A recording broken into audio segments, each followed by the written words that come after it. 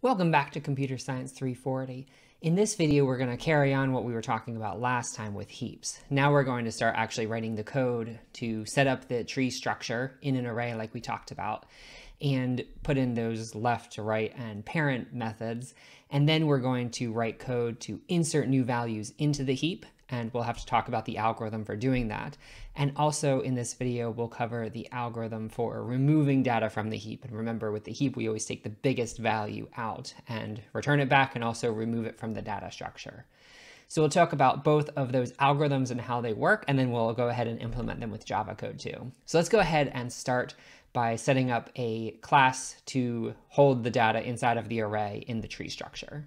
Okay, let's start by talking about this skeleton program here that has a basic implementation of what we talked about last time. Here we have a class storing an array of integers, and it also keeps track of how many numbers are in there. Inside of the constructor, we initialize the array to be an empty array of the given size that the user passed in.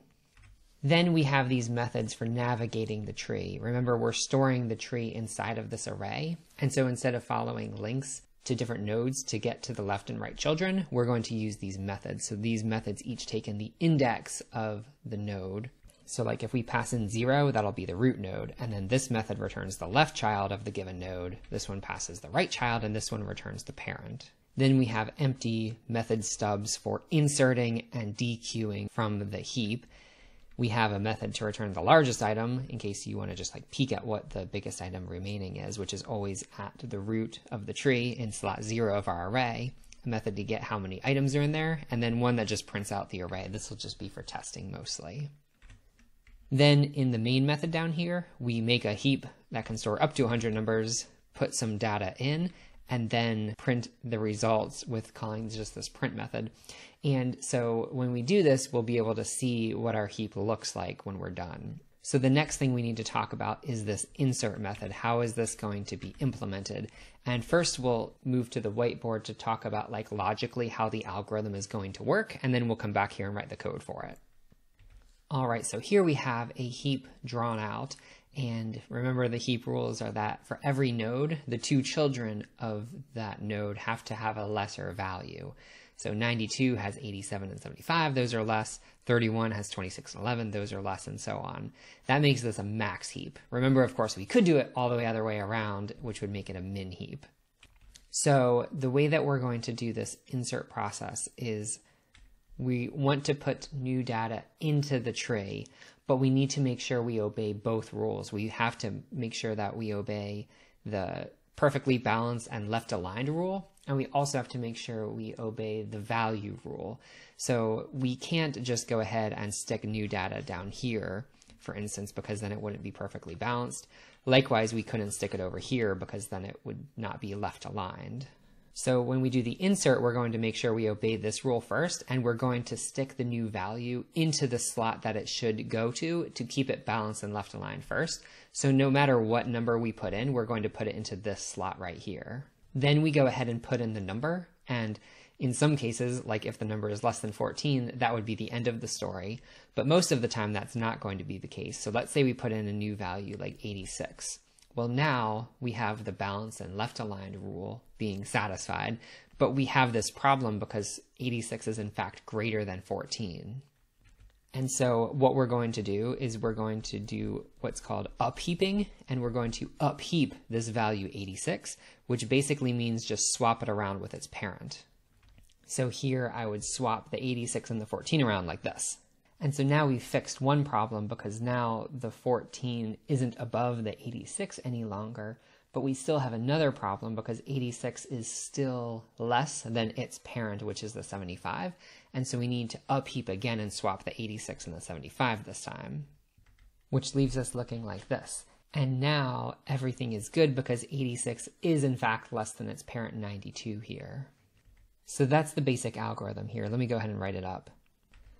So we go ahead and insert the value at the next available slot, whether it really makes sense to put it there or not.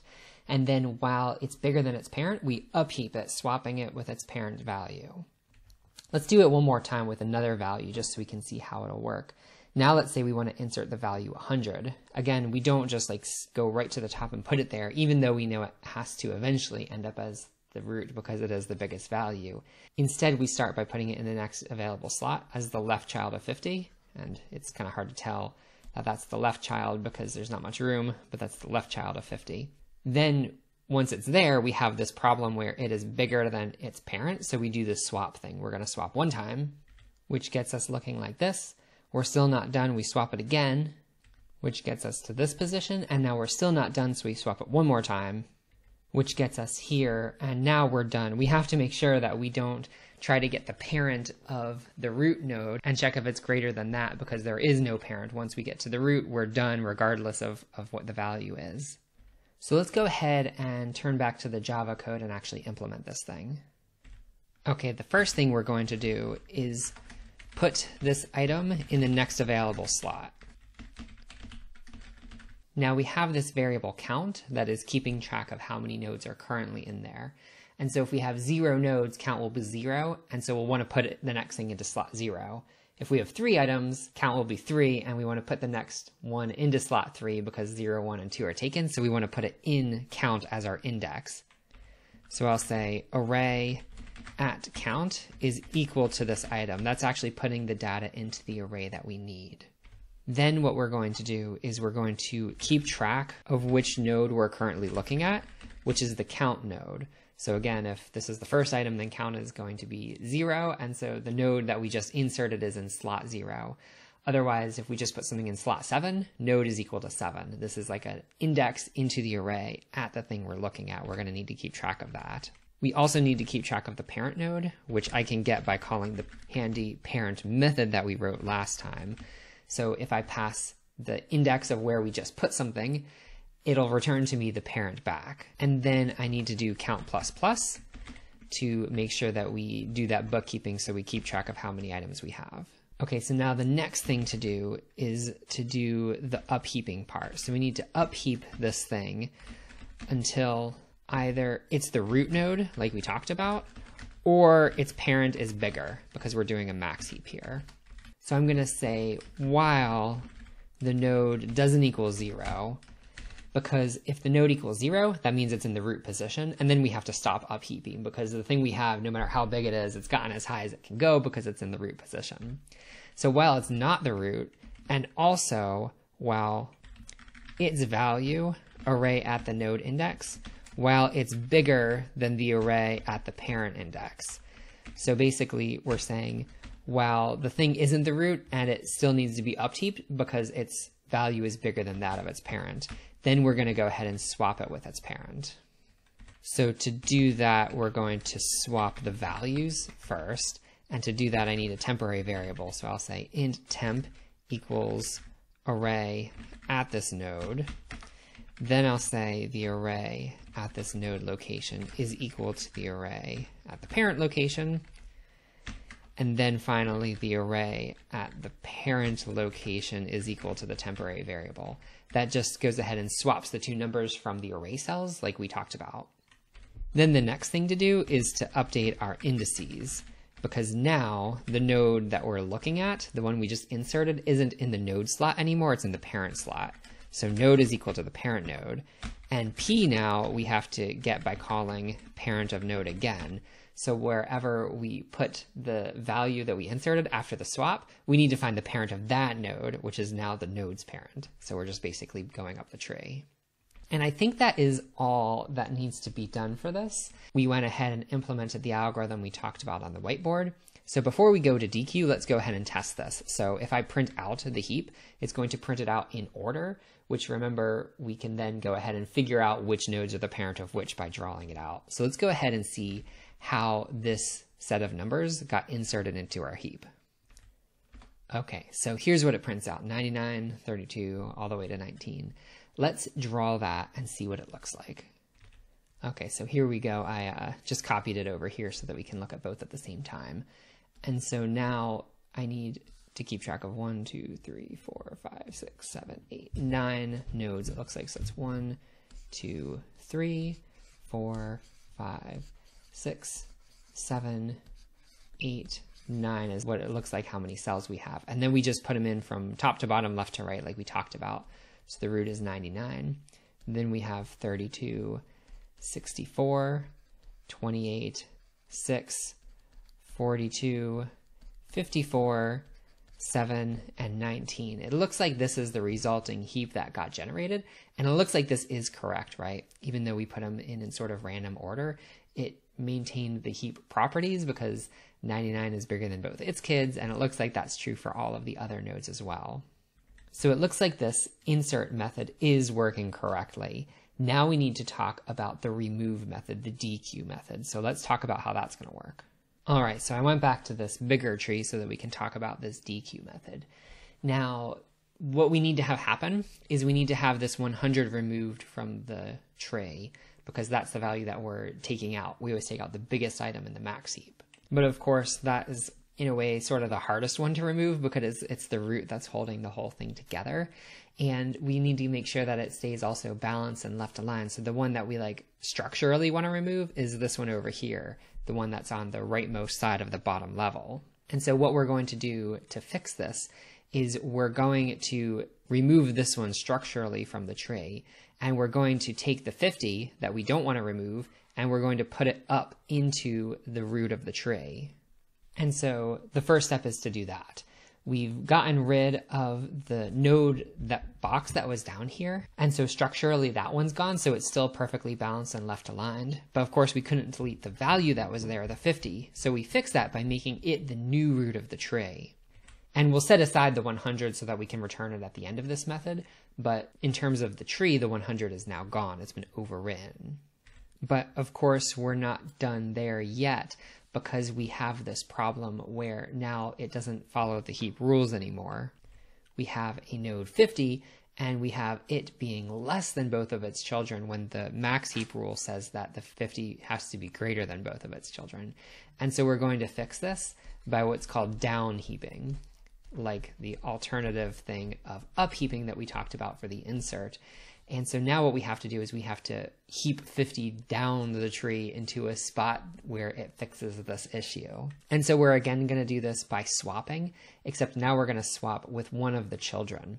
And so if you think about it, we can't just pick either one of the children, because if we pick the 87 here and swap that with the 50, then we'll have fixed 50 being bigger than one of its children, but the 87 then would be the parent of 92, which is itself a problem. So we have to swap the 50 with the bigger of the two children. So in this case, that means swapping 50 with the 92, which leaves us looking like this. And now we will want to do that again, of course, because 50 is still bigger than one or both of its children. So now we need to swap the 50 with, again, the bigger of its two children, which in this case is the 86. And that's going to leave us looking like this. And so now at this point, we're done because the 50, it's not less than either of its children because it doesn't have any children. And so at this point, we can say we're done. Okay, so here it is written out as pseudocode. We first start by setting aside the root value to return. Then we move the last child on top of the root value. Then we do this down heaping. While that node has at least one child with a bigger value, we swap it with its biggest child and keep doing that until there is no child with a bigger value. And then we return the original root value back again. So let's do this one more time to see how it'll work. The first thing we do is we set aside the 92 inside of a temporary variable like that so that we can return it later. Then we move the last child on top of the root. In this case, that's the 14 node. I didn't say this in the instructions, but we're also going to have to remove this node itself down here. And with our array-based implementation, we're basically going to do that just by doing count minus minus and subtracting 1 from count. So that's going to go ahead and get rid of this box here essentially, which will leave it looking like this. And now we have to do this down heaping loop. So while the node is less than at least one of its children, we swap it with the biggest child. So in this case, that'll mean swapping the 14 with the 87, which will put us into this position. Then we need to swap the 14 with its biggest child, which in this case is the 42, which gets us here. And then we'll need to do this one more time, swapping the 14 with the 23, which gets us looking like this. And now finally, the 14 is in a position where it doesn't have any children that are bigger than it, and so we can stop. Sometimes it didn't happen in either of these cases, but sometimes it might happen that we don't have to down heap all the way down to the bottom level. Okay, and then the last thing we do is return the original value of this 92 here, which we can then pass back to whoever called dequeue. So let's go back to the code then and put in this method. All right, so the first thing we need to do here is we need to set aside the root value to return. And I'll say something like int return value equals array at slot 0, again, because that's the root node is in slot 0, so we set that aside. Then the next thing we need to do is to move last value to the root. Again, we're taking the one on the very rightmost of the bottom level, which is going to be our very end of the array and the way we've set it up. So I'm going to set the array in slot 0 equal to the array at count minus 1. Count minus 1 is going to be our last cell, and so we're going to pull that very last one and put it on top of the root. Then we'll do count minus minus to, again, sort of like indicate that that last node has now been removed. Now we need to find the children nodes, because those are going to be important for checking if the left and right children have bigger values than the node we're currently on. So I guess first, actually, I'll say int node equals 0. Just like before, we need to keep track of what node we're currently looking at. This is the one that's being down heaped. Then we need to keep track of L, which will be the left of child of this node, and R, which is the right child of this node. And that's so we can write something like this, where we say, while one child is bigger than us, because we need to know which are the left and right children in order to do that. We also need to see if there is a left and right child. And so the left and right child methods return numbers. So they return where the left and right children would be laid out in the array, but that doesn't necessarily mean that those are valid indices.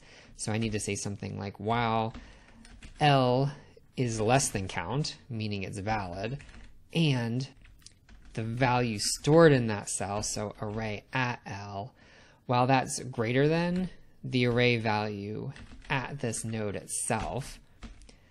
So while that's true, or, let's write it down here, the other way around, the right node is valid, and the value at that right node, well, that's greater than or equal to our node. So let's think about this logic real quick and just make sure that that captures it. So here we have this loop here that says, while there is a left node and the left node is bigger than our node, or the right node is valid, the right child is valid, and it has a value bigger than our node. So while one of those things is true, we need to go ahead and do this down heaping. Now we need to find the bigger of the two things. So I'm going to use an index called max to refer to the index of the node which has the bigger value between L and R. So I'll say find biggest child. And now we have a couple of different cases, actually, because it could be that we have two children, or it could be that we only have one child. So I'll say something like if both children are valid, so if L is less than count, and also R is less than count, then we need to see which of these two things is bigger. So then I'll say if the array at L is bigger than the array at R, if I can get the right letter, then that means L is bigger, so I'm going to say max is equal to L. Otherwise, max is equal to R. So that's if we have two valid children.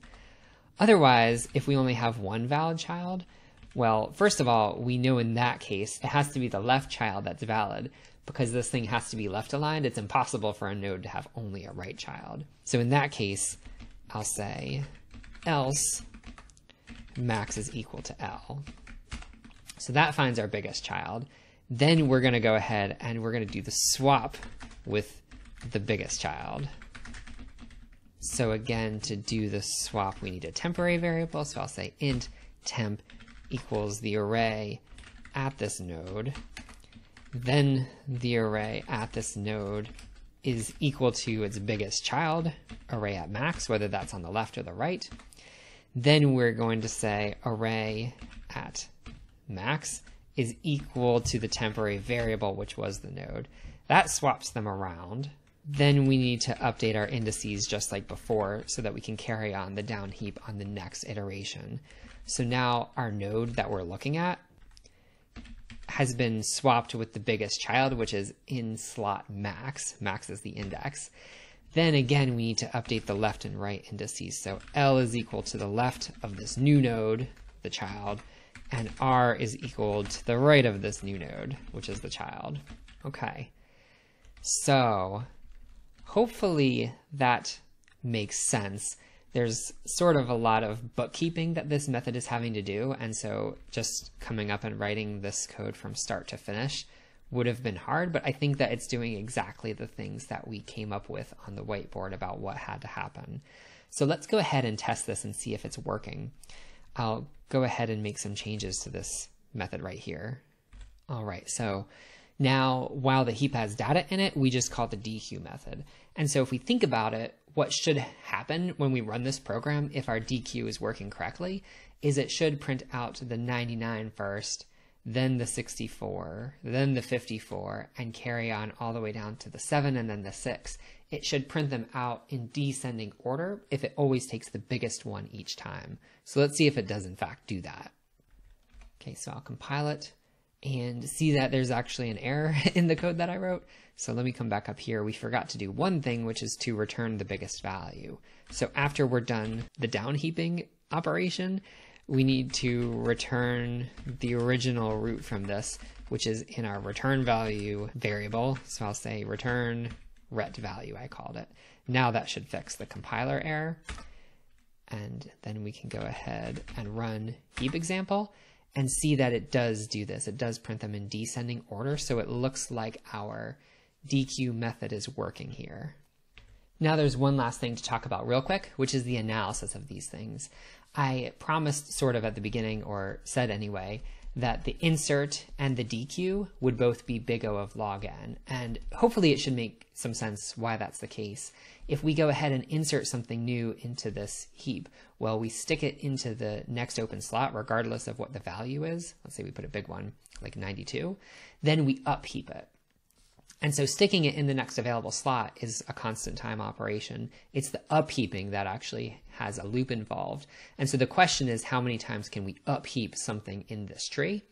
And because this tree has to be perfectly balanced, we've already talked about sort of the relationship between the height of a binary tree and the number of nodes in it. And it's this exponential relationship. For every level of the tree you add, you double the amount of space that can be stored in the tree. You double the amount of values. And so conversely, if you have n items in a tree, the tree has log base 2 n many levels. And so for that reason, the insert here is big O of log n, like we talked about, because your limiting factor is the height of the tree, and the height of a tree of n items is log base 2 of n when it's perfectly balanced. And the same thing is true of the dequeue method. If I was going to dequeue this 87, I swap it with the 9 value, and so we would get rid of this and put a 9 here, and get rid of this node in the tree. And then we have to dequeue 9. And the question is, how far down the tree could the 9 go? And the answer is the height of the tree, which again is log base 2 of n. And so this is log n as well. The actual things we do of setting aside the root value, doing the swap, doing the return are all constant time operations. The only loop in our dequeue method is this down heaping loop, which can only go log n times. And so that's the analysis for these things. The heap is really, really efficient if this is the problem you're trying to solve, where you want to keep track of items, adding items as you go, and constantly take out the biggest or the smallest item. So that's really all there is for heaps. The notes page here has info on the algorithms and the code that we came up with to do these insertions and deletions. Heaps are a really nice, sort of very efficient and also sort of hopefully rather intuitive and elegant data structure. The way they work and the way they guarantee their performance, I think is pretty neat. And again, if you're trying to implement this like priority queue idea, the heap is the best structure to do that. Heaps also have another interesting property, which is that they serve to sort data. So if you want to sort data in descending order, one way of doing that is loading all that data into a heap and then just dequeue all the data back out again, and you'll get it in descending order if it's a max heap. Likewise, if you want to sort data in ascending order, you could use a min heap. So there's a sorting algorithm called heap sort that is basically just that, and that's what your lab is going to be about. If you have any questions about heaps, please just let me know, okay? Thanks.